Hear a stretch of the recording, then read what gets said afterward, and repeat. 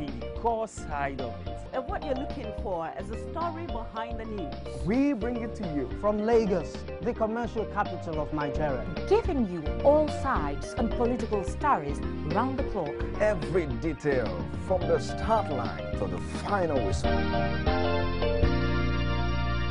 CoreTV News, expanding your view.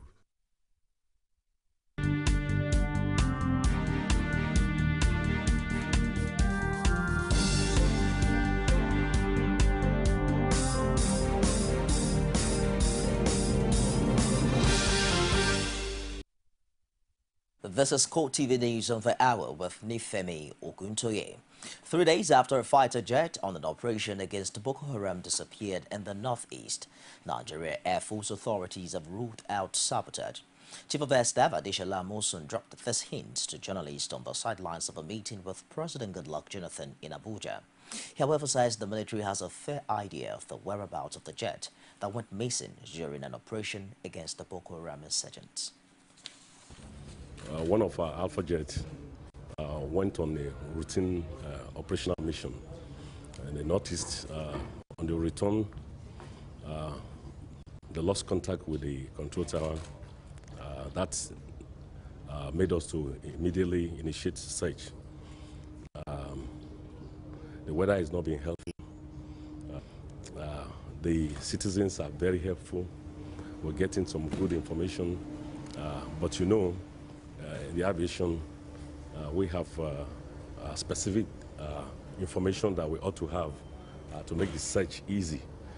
But the information we're getting from the citizens, good, but not sufficient, good enough for us to pinpoint the area of, define the area of search. But we have an idea of where the aircraft could be. Don't forget, it's the open Sahel. It looks, some people may think it's easy, but in the open Sahel, sometimes it's even very challenging. A human being standing may look like a tree. And again, the area we're talking about is we have operations going on there. You have limitations as to how low you can go to conduct the search. But we have the platforms. But I'm hopeful that before the end of the day, before the end of the week, we should be able to provide positive information as to the location and then the pilots. But one thing is clear, that whatever problem they had, an ejection was contemplated. It is my hope that the pilots are still alive. Do you suspect any sabotage or foul? Sabotage, no, because it's a distance of just from Maiduguri to Jola. We're in full control of the airspace.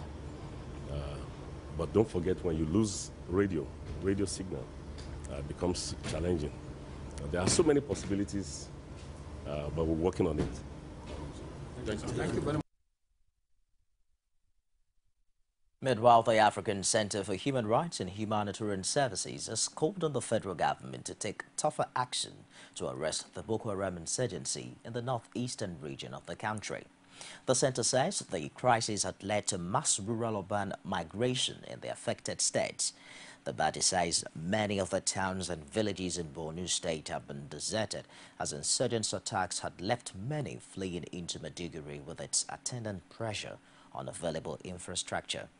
The addressing journalists in Maiduguri, chairman of the group, Sani Buba, lamented that recent happenings in the northeast had aggravated human rights abuses, mass poverty, starvation, breakdown of unity among families, breakdown of law and order, extrajudicial killings, and total displacement of families. Boba wondered why the committee set up by President Goodluck Jonathan that had so far collected over 60 billion naira on how to address terror activities in the region had yet to visit Borno State, adding that many families have been uprooted from their homes. The defense authorities want Nigerians to show more support for troops engaged in the ongoing war against insurgents in the northeast. Minister of State for Defense Musiliu Obanikoro says at the launch of Support Our Troops Foundation in Abuja that the soldiers deserve appreciation. He maintained that words of solidarity and prayers in the social media would act as morale booster for troops as they confront insurgents on the battlefield.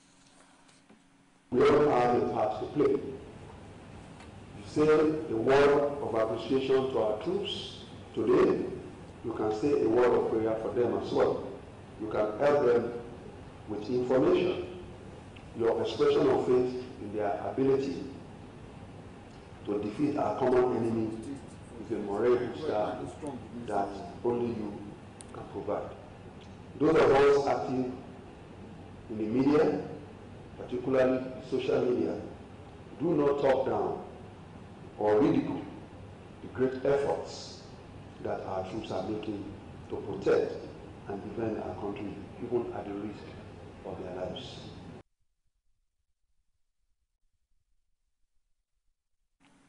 South African authorities have seized $9.3 million cash in transit from Nigeria. The money was seized from 2 Nigerians and an Israeli who were traveling in a private jet at Lanseria Airport on the outskirts of Johannesburg. A policeman said the plane took off from Abuja, but the occupants did not declare the amount, which was above the authorized limit. The seized money, which is in unused $100 bills, has been deposited at the South African Central Bank. You're watching CoreTV News on the hour. More stories coming up shortly after this break. Don't go away.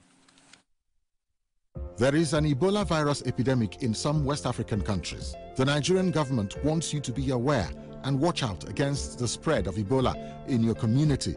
Help keep our country safe and watch out for severe cases of fever, headaches, diarrhea, chest and abdominal pain, sore throat, cough, red eyes and bleeding from the eyes, ears and nose, especially when these symptoms are found in persons coming into Nigeria from other West African countries. Protect yourself. Wash your hands regularly with soap and running water or use a hand sanitizer. Avoid contact with the blood, urine, feces or saliva of animals like bats, monkeys, gorillas, chimpanzees or infected persons. The Ebola virus is deadly. Don't catch it. Don't spread it. This message is brought to you by the Federal Ministry of Information. Welcome back. Contrary to the provisions of the Nigerian electoral law, which stipulates that election campaigns should commence 90 days to the date of polls, major political parties have continued to hold rallies in different parts of the country. On the other hand, the Independent National Electoral Commission, INEC, has continued to feign ignorance of the infraction, which has precipitated tension in the polity. Olajumoke Olatunji looks at the position of the law in this report. Section 99, subsection 1 of the Electoral Act 2010 as amended stipulates, for the purpose of this act, the period of campaigning in public by every political party shall commence 90 days before polling day and end 24 hours prior to that day. This law was designed to ensure that elected office holders who are still in office but with plans to return to office will not fritter away their official time campaigning to be re-elected. The draftsmen of the act were no doubt aware that electioneering campaign in Nigeria is always a big deal, affecting every facet of national life. Once it starts, electioneering campaigns in Nigeria is time-consuming and have the capacity to keep everything else at bay. But there have been disagreements as to what exactly a political campaign is. The largely subjective and varied definitions of political campaigns have been maximally exploited by the politicians. Sad thing about the entire process is the silence of INEC, who has the constitutional right to punish any offender or even to make a pronouncement asking them to stop the campaign before the whistle is blown. And that silence, portends grave danger to the electoral process in 2015. Because this umpire must be seen to be independent, must be seen to use the sledgehammer in the face of breaches that are being committed all over the place by politicians. The next general elections in the country have been scheduled for early next year, and the February 14 and 28, 2015 dates set for the general elections. Campaigns are not supposed to start until October. The major political parties, particularly the ruling People's Democratic Party and the opposition All Progressives Congress, have wantonly breached the set provisions of the Electoral Act. It is actually a sabotage of the law of the land, and it is a way by which our leaders become lawless. I mean, to show to the world that they are really not the kind of leaders that the world over think that they are. They are lawless. They disobey their own laws. Hypocrisy is superlative at the side of the government, and the tendency to be lawless is being displayed by that exhibition of lawlessness. The law about 90 days, the ban on campaign until 90 days to election is not explicit. For example, that law needs to specify what constitutes a campaign.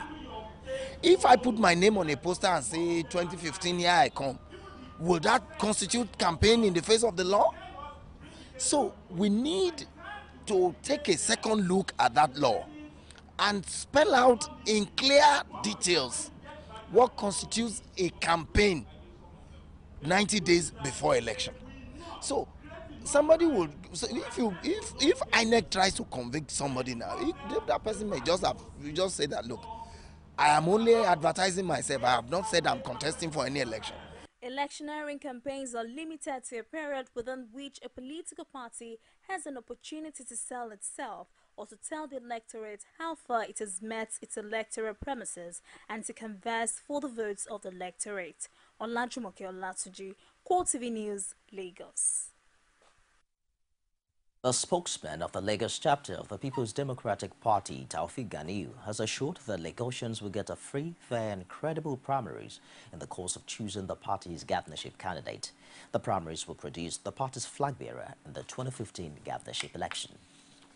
Lagosians should be expecting the best material to be their governor from PDP. For us in PDP, we are expecting that the process will be free, fair and credible enough so that at the end of the day, losers will see themselves as actual losers. The winner will see himself as lucky to have won, and everybody will be able to work together. And ahead of the 2015 general elections, Nigerian youths have been advised not to allow themselves to be used as political thugs by politicians during the electioneering process. A youth group, Advocates for Collective Transformation Act, said it's time for youth to take up the decisive role in nation building. At the inauguration of the Osun State chapter of the Advocates for Collective Transformation in Osogbo, the state capital, the group says one of its primary aims is to ensure that the best candidates occupy political offices through electoral process. The youth today, under the platform of ACT, have come together to make sure that we put the right candidates in government offices, people that will do well by the people, for the people, and will make the necessary change.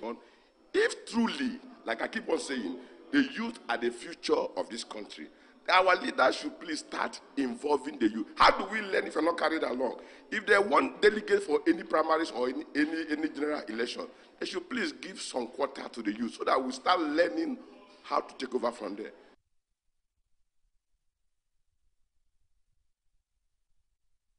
Youths in all levels of governance and also support masses-based governments.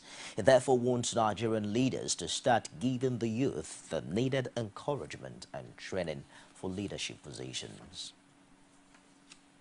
The Council for the Regulation of Engineering in Nigeria has vowed to unravel the immediate and remote causes of the collapse of the six-story building belonging to the Synagogue Church of All Nations in Ikotun, Lagos. The Council, in a statement issued in Abuja and signed by its President Kasim Ali, says it had mobilized its team of engineering regulation monitoring inspectors to visit the site of the collapsed building. It says while preliminary report of the visit had been received and is being processed, a more detailed investigation is ongoing. While the statement commended the Lagos state government for the prompt action taken to rescue some of those trapped in the rubbles, it says the institute will continue to partner with the government to minimize the incidents of collapsed building in Nigeria. It also urged the public to always engage qualified professionals in the execution of the construction projects. The United Nations is keen on promoting new energy sources in Nigeria to check the high rate of premature deaths on the continent. Special Representative of the UN Secretary General on Sustainable Energy, Kande Yukela, disclosed this in Abuja. The UN envoy was guest speaker at the Bamanga Tukor International Lecture Series. Nigeria is a significant part of that energy poverty, but there's another statistic that is even more frightening. Still in Africa, about 80% of our people rely on firewood and charcoal for their primary energy needs, particularly cooking. That is also resulting in almost 800,000 premature deaths every year. 800,000 premature deaths. Cancer, premature pneumonia. So a lot of problems for the women and children. Energy, because it's the greatest thing in Nigeria now we are looking for. Always asking President Jonathan, when are we going to have this? When are electricity? Good. So is that energy. So we need energy security.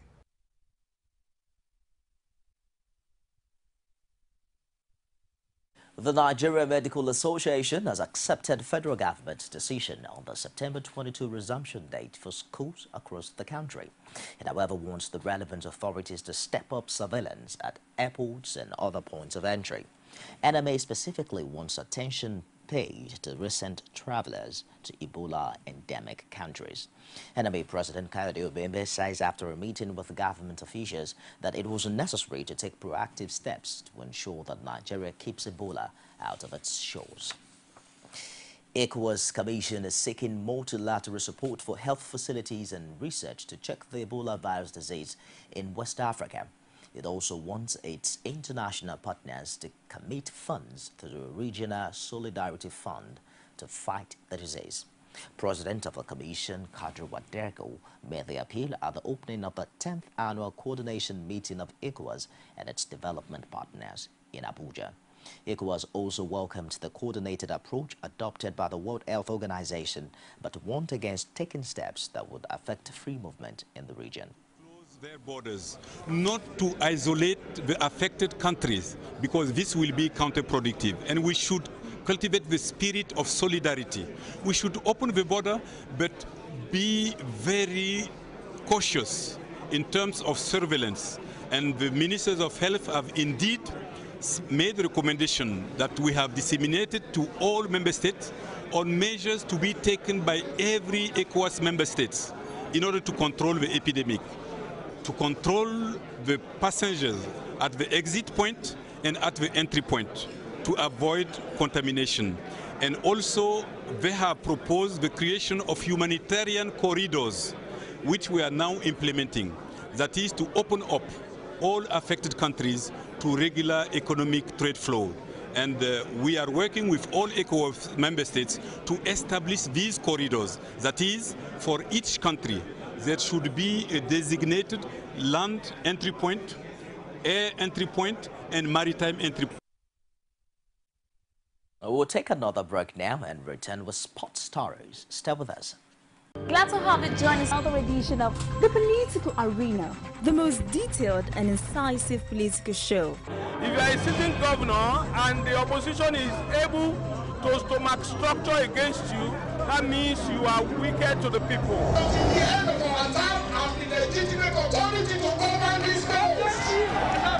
They gave me 20 minutes to move or they will shoot me. He has no chance for survival. If he likes himself, this is the best time to get out before he perishes. The PDP as a ruling party has failed.